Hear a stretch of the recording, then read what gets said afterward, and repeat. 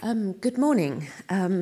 Welcome back after yesterday's fruitful day of talks. We have a second day of talks and discussions and a screening relating to the work of Mira Schendel. So I think yesterday was an incredibly good and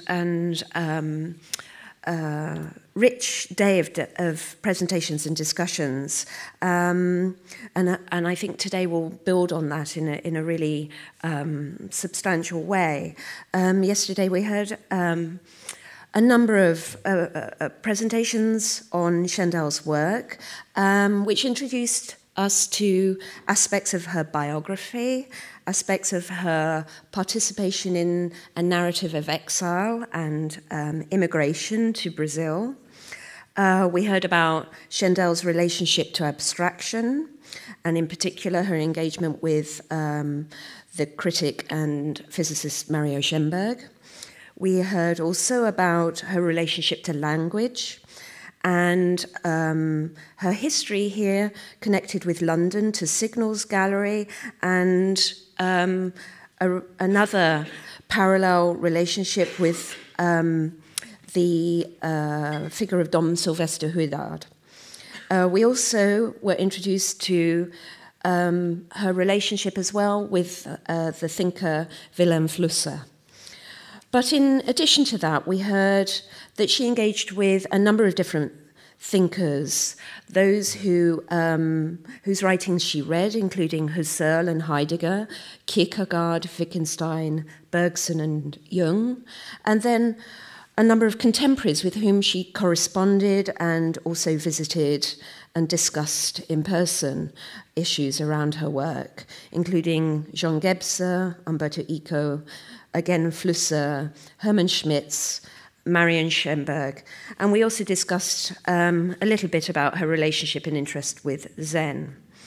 And in terms of the thematic range, we touched on issues to do with space, to do with transparency and metaphysics, her engagement with themes of being and the structure of consciousness, to do with time and the body, and also issues to do with faith and religion.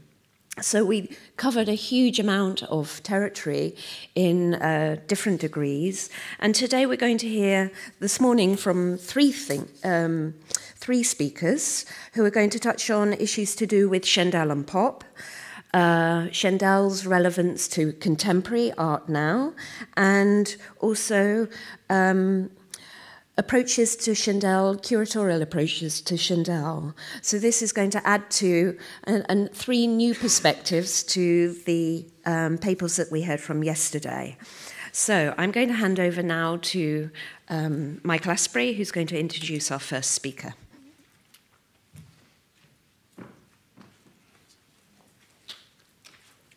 Thank you, Tanya. Welcome, everyone.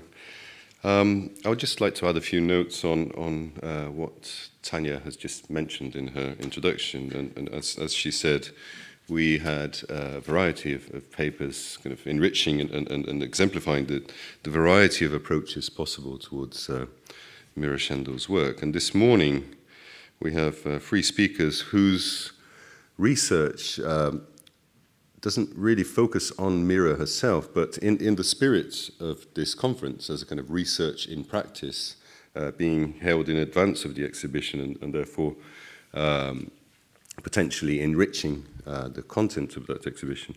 So in this spirit, we thought it would be a good idea to invite researchers at doctoral and postdoctoral level to think of Mira Schendel's work in terms of their current research, even though their research doesn't necessarily focus specifically on Mira Schendel. So again, a very experimental approach, but also kind of showing how Mira's work enables this kind of richness and variety of ways in which it can be approached. So our first speaker is Sofia Gotti, who's a PhD student at Chelsea College of Art in collaboration with Tate Modern. She's the recipient of an award by the HRC, and her PhD focuses on pop art in Latin America, whether we can say that as such, whether pop art actually did exist in Latin America or not. That's one of the issues she's looking at. And her research is very much, again,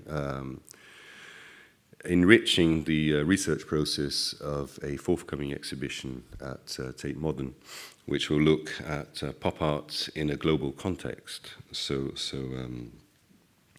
Sophia Gotti, so she's working within this kind of very kind of specific context,